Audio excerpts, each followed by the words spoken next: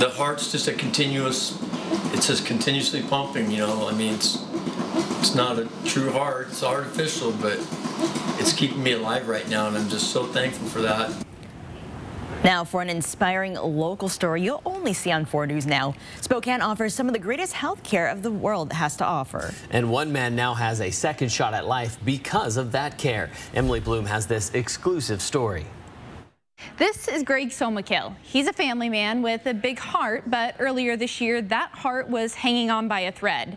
Thanks to the remarkable team at Sacred Heart Hospital, he was given a very unique option. Hospital departures are special for most, but for Greg Somakill and his team, this one is extraordinary. Greg has spent the better part of this year in the hospital. My grandkids, they're the big part of this. And he had quite a few visits there over the past few years leading up to this most recent stay. That's what's kept my drive going. On his departure last week, he left with something crucial strapped to his back. They call it the freedom driver. It keeps my heart pumping. It's a pneumatic pump. None of this would be possible. This artificial heart at just 13 pounds is his lifeline. I'm a walking, talking proof that a person can live with a total artificial heart here. To understand how he got here, let's take a look back a few years ago at where Greg's long journey began. I can remember the paramedic saying, "Your heart is not very happy with you." Doctors tried a pacemaker and defibrillator, and it lasted only a few days. Came to see the rhythm doctor, and he said, "We're going to refer you over to the heart failure team." And it didn't really click to me so much right at that point. From there, it was a balloon pump and echo, but to no avail. Our last choice was kind of either pull the plug or go for the total artificial heart. Sounds easy the way he says it.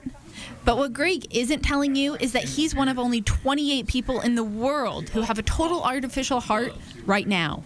I had the fight in me, and that's the only thing that kept me alive. That's give me a second chance here at life. I was excited because I was grateful that we have the opportunity here at this institution to actually be able to use this device.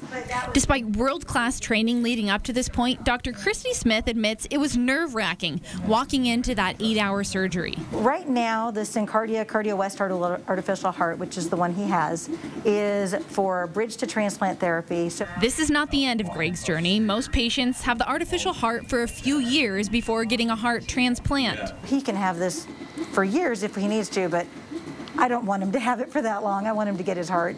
And when the right heart becomes available to him, he'll be looking at a more long-term solution. I tell our patients all the time that right heart is waiting for you. It's out there. There are some hearts that were meant to go around twice, and we'll find the right one. And when it's meant to be, it'll happen. After all he's been through, he's willing to wait. Good things come in time.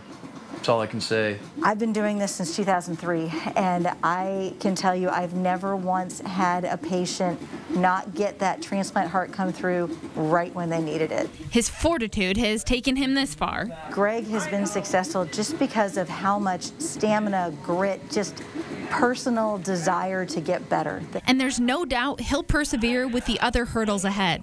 Without the fight, I probably would have not made it through this. Dr. Smith aims to get her patients back to their normal lives. Back to their families, back to real life, and this is everything we could hope for. Very, very grateful to have a second chance at life here. So what is Greg looking forward to most with round 2? I just love burning gas, that's all. And I get enjoyment seeing the kids jump off the boat, riding on the inner tube.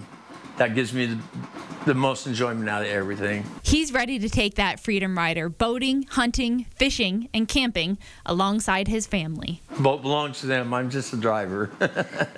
Greg told me his first few days at home have been great. They rearranged some furniture so he could get around the house easily, and he's checking the forecast daily to spot our next warm and sunny day to get out on the water. Emily Blume, 4 News Now.